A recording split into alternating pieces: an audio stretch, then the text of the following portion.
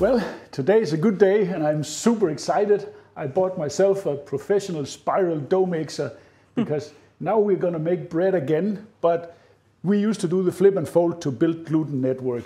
Today we're going to put this one to the test and see what can be done in terms of gluten buildup. New gadget in the family. New gadget, and I cannot help it. So, first we have to prove our yeast. We're going to be using a total of 1 kilo of flour, so I'm going in with 720, 730 milliliter of water, about 72-73% hydration. And then we're going in with half a tablespoon of nice Greek honey. Oh, how come you didn't put sugar? I've actually been watching Vito Jacopelli from Italy and he uses honey for his yeast proof and he says it gives better flavor. Finally, I've been telling you for a long time, but you didn't want to trust in me. Well, Vito, he knows apparently.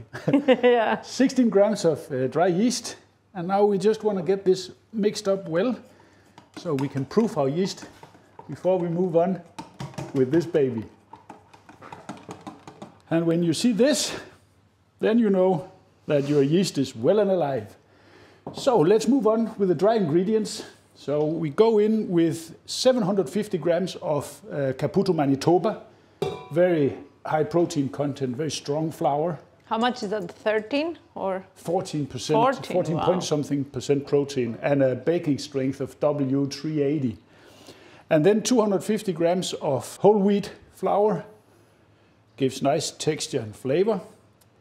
And then we're going in with 25 grams of sea salt, 2.5% of the flour weight. Sounds like a lot, but it matches perfectly. And then to enhance the bread a little bit, we are using baker's enzyme, which is amylase. Send me a message if you want to know more about it, but that increases the crust and the lifetime of the bread, and it makes it better rise also. So it's a good product to add. That's not artificial or anything? No. It's the normal enzymes which already exists in wheat flour. You're just increasing the amount of enzyme to help the bread. Yeah. And then to make this a little bit darker and give it a little bit of a roasted flavor, we are going in with 35 grams of malt flour. You can use anywhere between 2 to 5% of the flour weight, so 20 to 50 grams in this case. So I'm going in the middle, 35 grams of that. And then all of our bubbly water here goes in. That very proved nicely. Yeah. And we close the safety here. And then we set the timer to 20 minutes. And as you can see here, the ball rotates and the hook rotates the opposite direction, and that builds up an amazing gluten structure. We will show you in maybe 15, 16 minutes when we start seeing how the dough comes together. So let this go now 15 minutes and I'll see you again. Well, that went a bit faster than I expected. It's apparently a very good machine because as you can see now, 15 minutes in, and the dough is super strong and tight, and it has released from the ball on all sides here. So let me turn it a little bit. And then I'm going to take a little bit of olive oil on my hands and put a little bit here on my surface so I can get the dough out. And also a little bit here in the bottom of the ball. Not too much, that's why I'm using my hands. I don't want it to be soaking in oil. I just want it to be a little bit greasy. Then we grab our dough here, and you see, wow, how strong it is. It comes out like, and it's not sticky at all. It's really strong, actually. Turn it a little bit here. That's the only thing. The ball is not detachable on this one, because if you buy one with detachable ball, they cost then you cry with the price. Yeah, but I can live with this, because you see the ball is clean on its own. This is super strong and tight now and really stressed.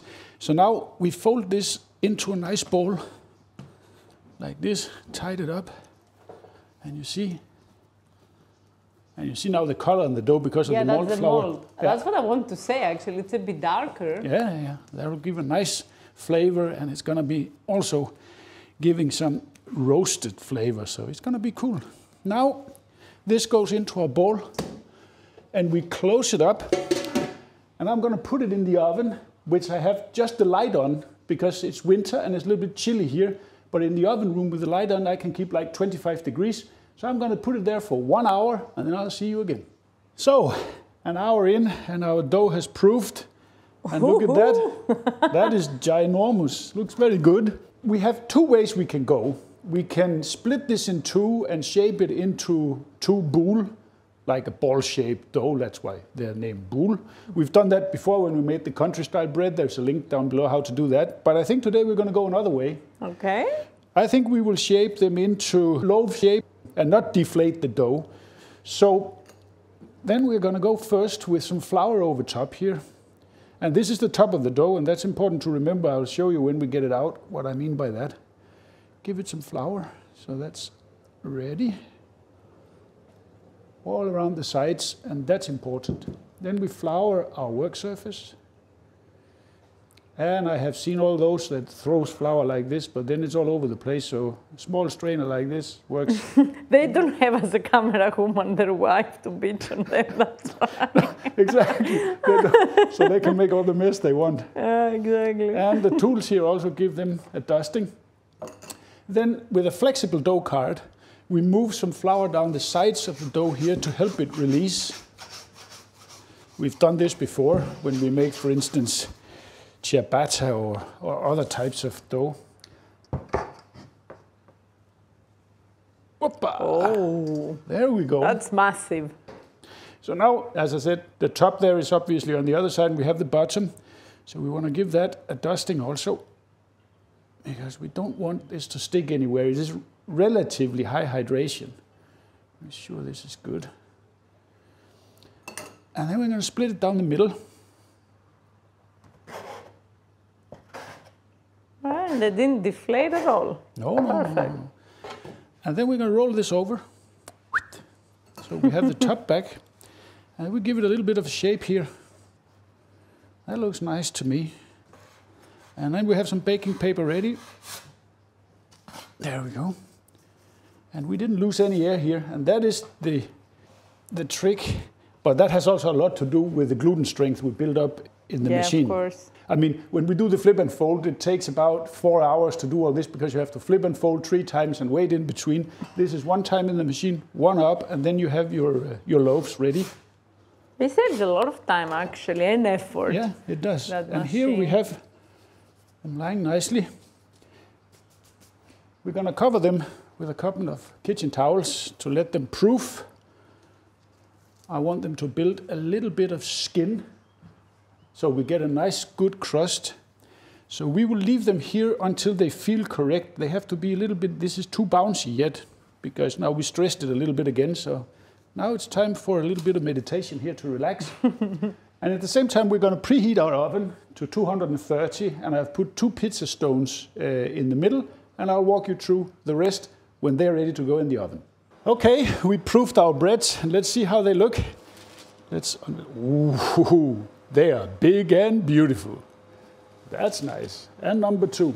And now see here, when you push now, it leaves a little bit of an indentation. Before it was puffing back like, and that's when you know that the bread is good and ready to get to the oven. But first, bread lame, we want to score our bread. I would say something like that. Deflates a little bit. That's fully okay. It will rise in the oven. Maybe we give it a third here. Something like that. Then we take our pizza peel and we move it in on our pizza stones here. There we go. Second one. And now comes a little trick. Hot water in a pan in the bottom. That will steam a lot here, so be careful.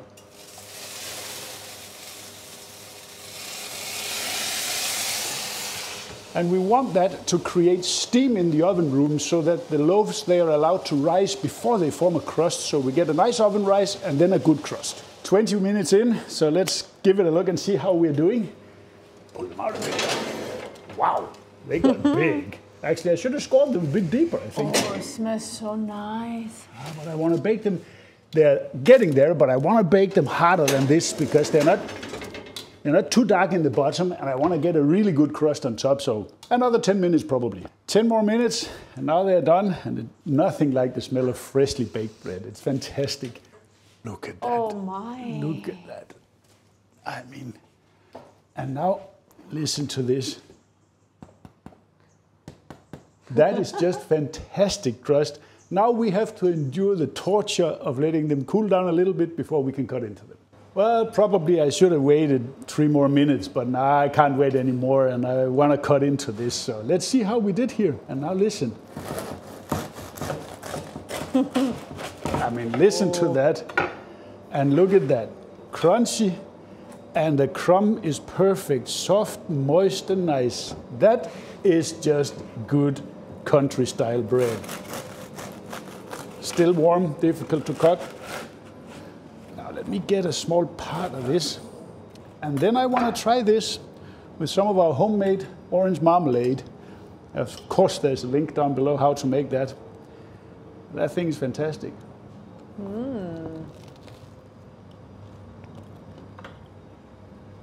This is just fantastic.